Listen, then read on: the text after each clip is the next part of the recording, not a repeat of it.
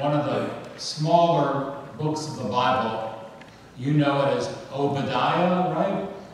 Correctly pronounced Obadiah. Obadiah is a composite word. The first part, Ovad, is the same as Eved, meaning servant, and Yah stands for Yahweh, one of the ways to pronounce the Tetragrammaton. So, Obadiah is known as a servant of the Lord. And this book, interestingly enough, is very short. It's the shortest book in the Tanakh. Really deals with something that you might think is not that relevant to you now, but I believe it's going to be more and more relevant as the days go by. It's really having to do with enemies. I know you didn't come here today to learn about enemies. People don't come to services to learn about negative stuff. But you know, this is the Bible, and the Bible has all kinds of teachings for all of us. It's not all about, as I said last week, fun and games. So in this letter, or this book, Obadiah, there are three generally and very important subjects.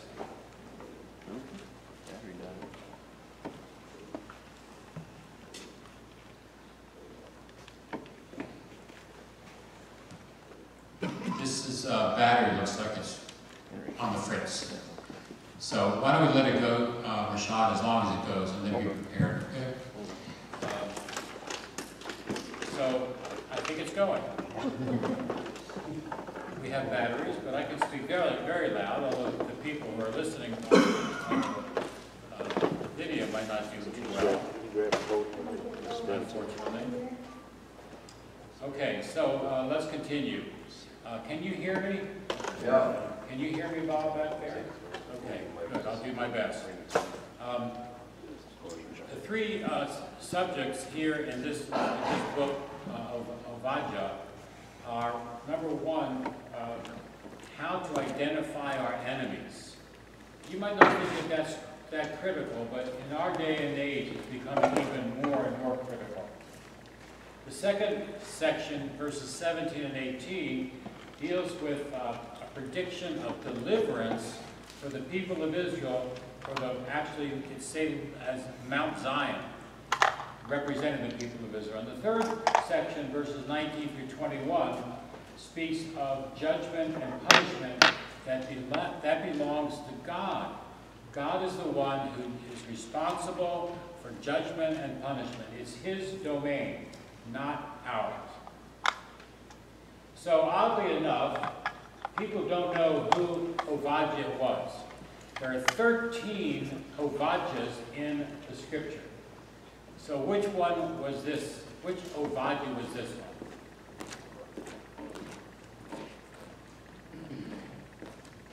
I am going to say that I believe that the Obadiah that's being recorded here was the one that spoke around the Babylonian captivity and shortly thereafter. Does anybody know the date of the Babylonian captivity? What is the Babylonian captivity, huh? Well, our nation, the southern nation of Judah, was not following God's direction. And God, being a loving God, decided to discipline our people. And you know, a father disciplines his children, right? Otherwise, there's not demonstration of much love. Previously, the northern kingdom, called Israel, had already been taken captive by the Assyrians. So this is 500 or 600 years after, or a little longer after Moses led the people into Israel. People had forgotten and were beginning to fall away from God. So the Obadiah being spoken of in this letter, I believe, was the man who was actively prophesying in the days of the Babylonian captivity and shortly thereafter. One thing I found out about Obadiah, he was a fearlessly faithful follower of Yahweh, a fearlessly faithful follower of the Lord, and a passionate hater of Edom, or Edom. Edom is the name of the people that came from Esau. You remember Esau, right? In the days of the patriarchs, Jacob and Esau, brothers, born from Rebekah, our matriarch, were always locked in battle from literally day one.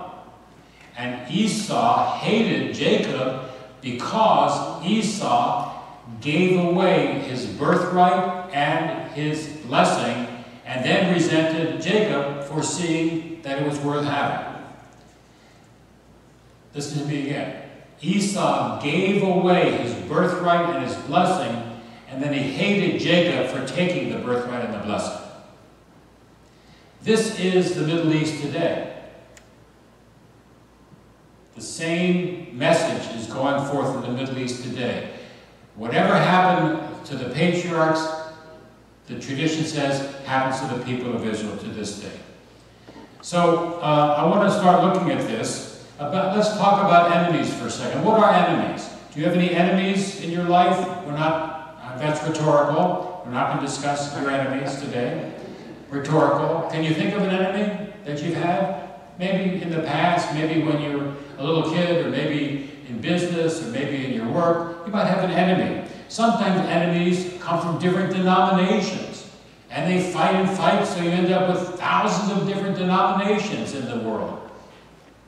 In Christianity, there's hundreds and hundreds of denominations, even now as we speak. In Judaism, there are three major branches: Orthodox, Conservative, and Reform. Reconstructionists grew out of Reform, and now there's another group which is more like liberal, more modern. So in Judaism, there are less breaks, but there's less people. It seems like the more people you have, the more potential conflict you have, and the more enemies you can have. But enemies are the people that misjudge us, gossip about us, hurt us. You know what that's like. I've experienced that. I've had a lot of enemies in my life, even though I never meant to have enemies. It happens. It's just the way life is. But you know who the real enemy is? Of all divisions is Hasatan, the adversary. His role in life is to cause division. And he's done a pretty good job, don't you think? He causes division in religious groups, in congregations, in marriages. He loves that. He's victorious if he can cause division. So we want to take a look at just a brief history of the message that Obadiah is going to give to the people of Israel. These are called prophecies, or oracles is another way to describe them.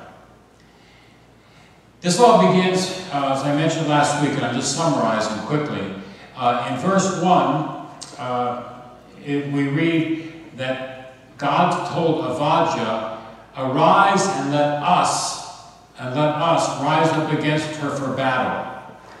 Us here is not Obadiah, the Israelites, and God. Us means the nations in that area. It wasn't just Israel fighting the fight.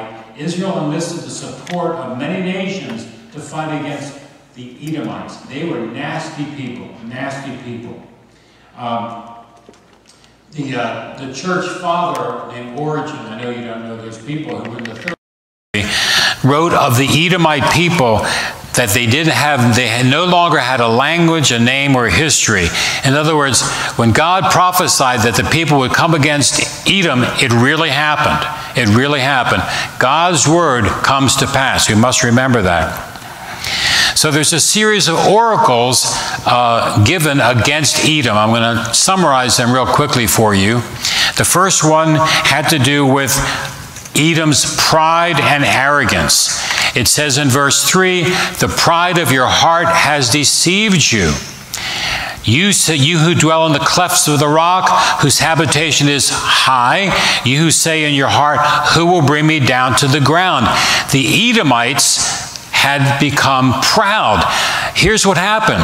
The Edomites were delegated and relegated to living in the south part of Israel, down towards the Dead Sea, in the mountains. You can't farm in the mountains. What do you have in the mountains? You have billy goats. You have animals that you can't raise. You don't have cattle. It's a very rugged and difficult life. But the Edomites didn't understand that was a judgment of God to place them there. The Edomites thought, oh, we're up high. Nobody can defeat us. We're impenetrable.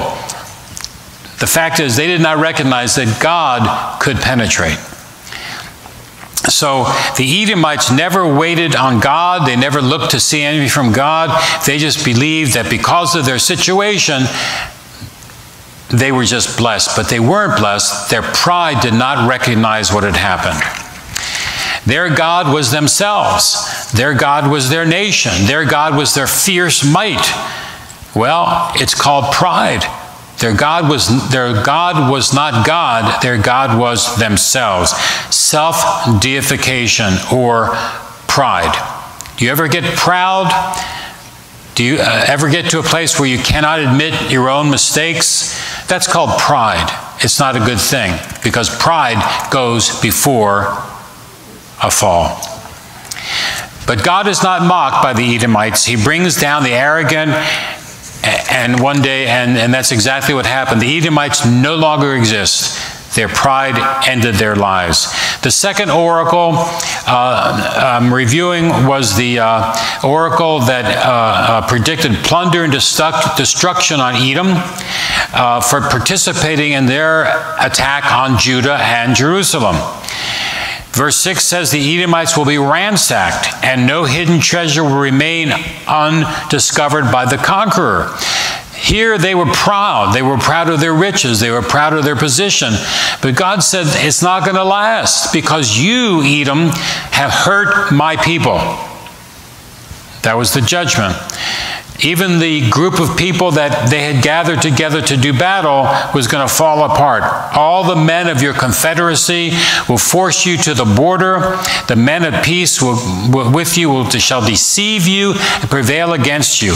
Those who eat your bread shall lay a trap for you. This is an oracle against Edom, that they are going to fail. Even though they feel confident and cocky, they are ultimately going to fail, because their God was themselves, not the God of Israel. I think the spirit of Edom is alive and well today. I think the spirit of Edom lives in Iraq and other places that are ridiculously attacking Israel for no good reason. This is not to say that Israel is perfect, but Israel is the chosen people of God, living in the chosen land that God gave them. You can't argue with God. This is God's decision, and yet there are people who are continually attacking this fact. And I know that the world will not be at peace until people recognize that this is a decision that God made in centuries past to give that little land of Israel, now it's small, but initially was large, to the people who are descended from Abraham, Isaac, and Jacob. Oracle number 3. He accuses the Edomites of losing their wisdom and understanding. They had in their group in Edom some very wise people who actually worked with magic and soothsaying and that sort of thing. But even them were not able to help, because they were not telling the leaders of Edom how to behave towards Israel. They did not do their job, the wise men, and give good counsel to the leaders of Edom, because Edom continually attacked the Jewish people. So God, through Obadiah, makes another oracle that Edom's going to be punished because the leaders did not follow the truth of God. And the fourth oracle, or prophecy, if you will, against Edom was that your violence against your brother Jacob is why you're being punished. Now think about this for a second.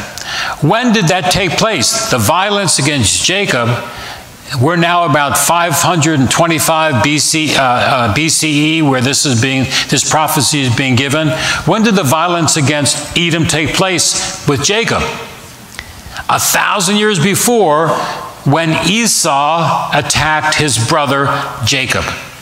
Do you know that Esau was willing to kill his brother? It's called fratricide. And Esau would have been happy to kill his brother Jacob.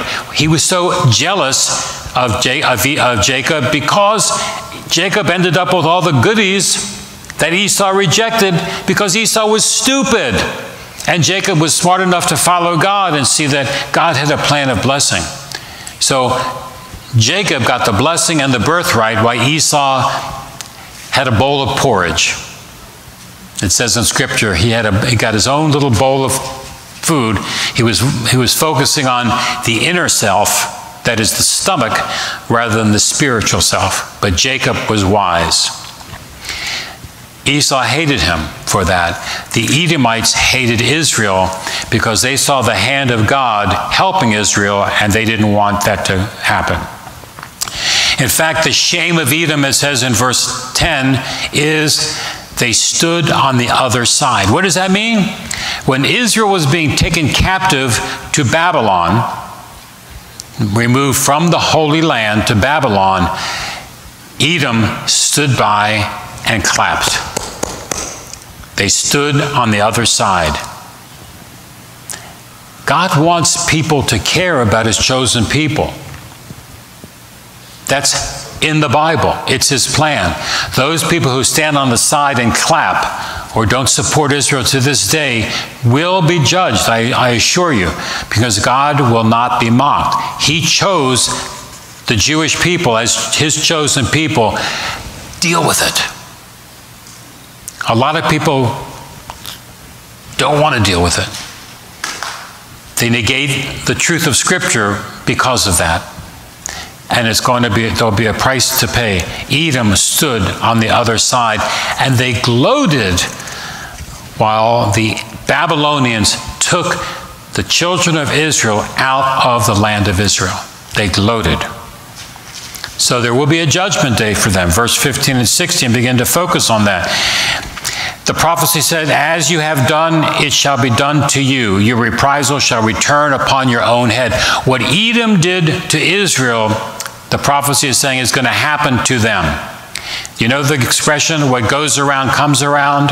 You've heard that expression, what goes around comes around. That's not in the Bible. But the principle is, what you sow, you will reap. If you serve God and follow him, you'll get blessings. If you don't, you will be cursed. Edom was going to be cursed. Verse 16 says, for as you drank on my holy mountain, so shall all the nations drink continually. Yes, they shall drink and swallow, and they shall be as though they had never been. The scriptural message in that is that you will be gobbled up by the nations around you, Edom. They will drink of you. It's a poetic way of saying you're finished. Obadiah's word of judgment for Edom, because of what she had done, she was given the cup of God's wrath. It's a poetic expression, to drink and to swallow. The prophecy that she would be as though she had never been came true in subsequent years. Now, these verses, these oracles, should stir us up a little bit. We should remember that any one of us could be acting prideful or angry or unrighteous or not helpful, right? Guess what? We will have to give an account for all that. We are called to be something special, especially as Messianic Jews and Gentiles. God has a special calling on our lives. Are we living up to the calling? We need to ask ourselves, are we living up to the calling on our lives? I guarantee if you look closely, you'll be like me and find out you're not. And we need to recognize that and make the needed changes. Remember, as the Lord said, as you have done, Edom, it shall be done unto you. Just keep in mind, what goes around comes around, what you sow, you shall reap. Now I want to say there's a parallel here between what happened between Israel and Edom and the life of a believer. If we look at what God did with Israel as similar to what Yeshua did on the execution stake at Calvary, and we look at the work of Edom similar to the work of Satan, we're going to see a very interesting parallel here. There was about 500 years between what happened in Edom and Israel and Yeshua's execution on the cross of Calvary. But there's something similar that I want us to take a look at. The first deliverance was when God delivered his people from the Edomites. They were going to wipe out the Israelites if they could, but God delivered them. God delivered them. God even delivered our ancestors from the Babylonian captivity and brought them back to the land. God is a God of redemption, am I right? God gives second chances. Israel blew it badly, and they had to be taken out of the land, yet God restored them and returned them to the land. This is the nature of our God. He wants us to have blessings, and yes, from time to time, we won't feel we're in the land of blessing, but we have to remember that we're just about to arrive at the blessings that God has for us. Verse 17 says, and there will be holiness. There'll be holiness, meaning that when this prophecy comes to pass, God's going to restore the holy temple. The temple had been destroyed in the Babylonian captivity, and this verse 17 tells us God's going to restore the temple. That was very important, because the temple was the central place of worship for the Israelites. The temple still is no longer there. The Wailing Wall, the Western Wall, is a retaining wall remaining from the destruction of the temple under King Herod, the Roman leader of that day. So the temple no longer exists, but I have news for you. A third temple is going to be rebuilt. And I think I can hear the building now. They are making ready to build the third temple in Israel. Did you know that there's a group that is actually gathering the elements to build the third temple? Can you imagine what this is going to be like? Can you imagine how politically incorrect that'll seem to the entire Arab world? Because guess where that temple is going to be? In the same location the previous temple was, but there happens to be something called the Dome of the Rock sitting on top of the Temple Mount. This is the beginning of the end times. When God takes away the Dome of the Rock, which I think will happen supernaturally, I think, and the rebuilding of the temple can begin, it means the end is near, and I think we're coming closer to that. So the fact that the temple was allowed to be rebuilt was a great blessing to the people of Israel. So let me just make a little connection here. I don't like to do over-spiritualizing. I don't like to say, here, this historical event, it really means this. It's not this meant something then, and now it means something now. It means that both things are true. So let me read this little piece written by a great expositor of a previous generation. He wrote, prophecies which were susceptible of historical and approximate fulfillment in the restoration of the Jews from Babylon have a higher and broader and more real accomplishment in the great deliverance and outward manifestation of Messiah's sacrifice. He's saying, even though what happened to Israel was very important, the greater redemption, I think we'll all agree with this, is what Messiah did on the execution stake. By allowing himself to be executed, and you know he didn't have to do that. He could have called down many angels to take him off of the cross, the execution stake. He fulfilled what happened in Edom and Israel in ancient days. So this man says, I make no apology for taking them, that is the history, and applying it to the life of Yeshua the Messiah. So I think that's fair to do. I think what we saw happening with Israel and Edom, we see happening with Yeshua and Hasatan.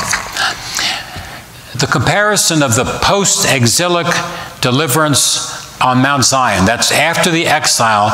The Babylonian captivity is called the exile because the Jews were exiled from the land. That's called the exile.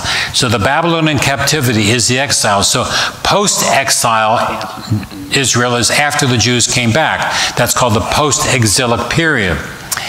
And this description leads to a very important point of the exile that comes through Yeshua's shed blood. When he came as the Messiah, the Lamb of God, the suffering servant, sin was judged and permanently paid for. He suffered in humankind's place for the primal sin of humanity, which was pride. What happened in the Garden of Eden, which allowed sin to come into this world, was based on the pride of Adam and Eve. They didn't need God. They could eat whatever tree they wanted. That's what they said to themselves. Friends, when we get prideful, when we say, well, we can work around what God says, that's pride. Who are we to do that? God makes the rules. God sets this in motion. If we would only follow his ways, he would pour out blessings upon us instead of curses. The choice, my friends, is ours. Messiah suffered in humankind's place for the primal sin expressed in the Garden of Eden and seen among the Edomites. The solution to the problem, though, is something called faith, something called trust. If we have trust in God, if we have faith in God, we will have this free gift of deliverance. But it cannot be earned. It is a free gift. Do you trust that God has given his free gift to you? That you've accepted this free gift? You have to accept the free gift. It's like I had a birthday recently, and my daughters gave me a gift. It was free. But I had to accept it and start incorporating it into my life to receive the benefit of the gift. Just like faith. We have when God enables us to see the truth of Yeshua, that's a gift. Not everybody has the gift of faith. I assume all of you do, or you wouldn't be here on a Shabbat morning with a Messianic Jewish rabbi. But we have to appropriate this. We have to receive this free gift of faith. So I want to pull on a few more points before I have to close.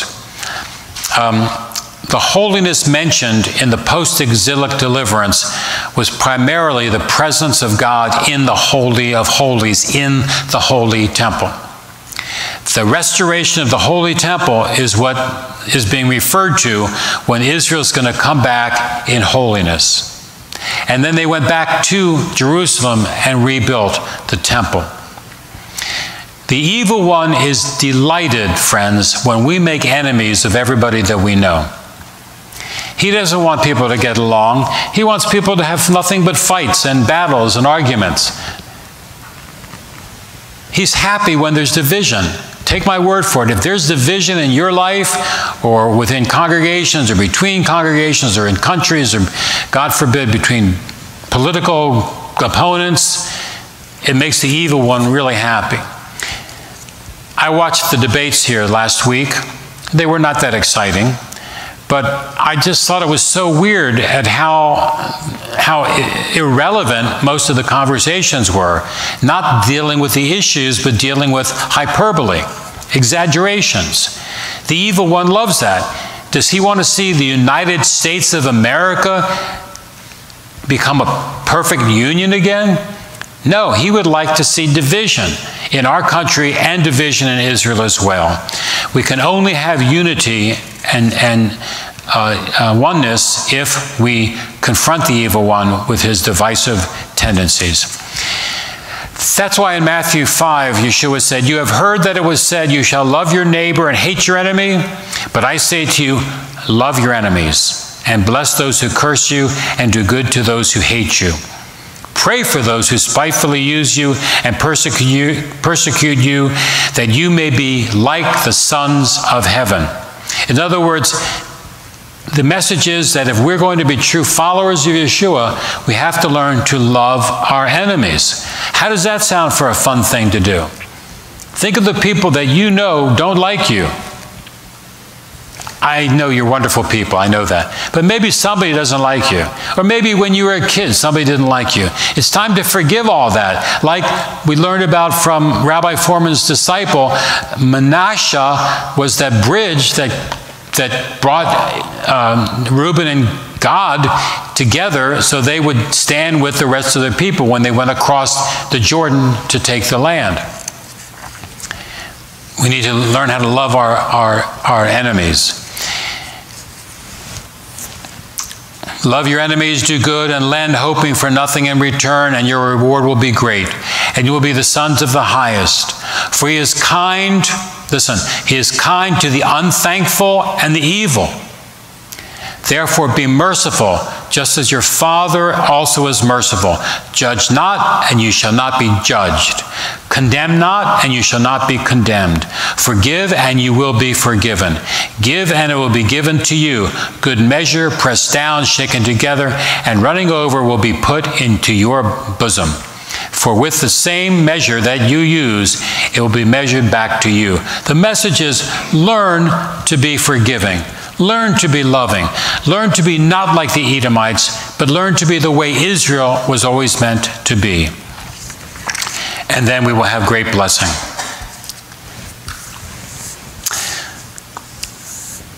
Yeshua said, I came to send fire on the earth, and how I wish it were already kindled.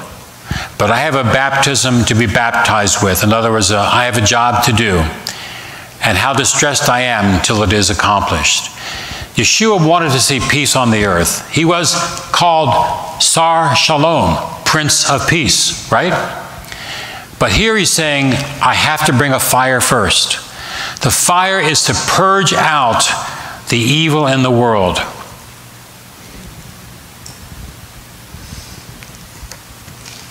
The message then to us is what God did in ancient Israel with the Edomites, we should pray happens in our world today. We can pray for the destruction of the evil people. We can pray first that they turn to the Lord. Anti-Semitism, which you all know about, is happening again. I don't know if you're aware of that. It was only, 60, 70 years ago when Adolf Hitler turned all of Germany against the chosen people. Think about that. Through his rhetoric, his speeches, his anti-Semitic attitudes based on based partly on false understanding of the writings of Martin Luther, caused the German people to turn against their neighbors, their fellow citizens, and turn the Jews over to the Nazis for destruction. There are people in this world today who would like to see that happen again. If we follow the message of Messiah, we can combat anti-Semitism. We can combat his anti-Israeli attitudes. Israel means well. They moved into the land that was a swamp and made it into a garden. It's beautiful. It's a wonderful place to be. And if you want to go on a tour with me, talk to me after services. I'll fill you in. Israel overcame the obstacles moving into that land. Likewise, we, with God's help, can overcome the obstacles put forth by our enemies, like Iraq, like Antifa, like some of the other groups that are so anti-American these days. And we can learn to do something very different. We can learn to love our enemies. Please say amen. And now stand, please, for Aleinu as we end our service.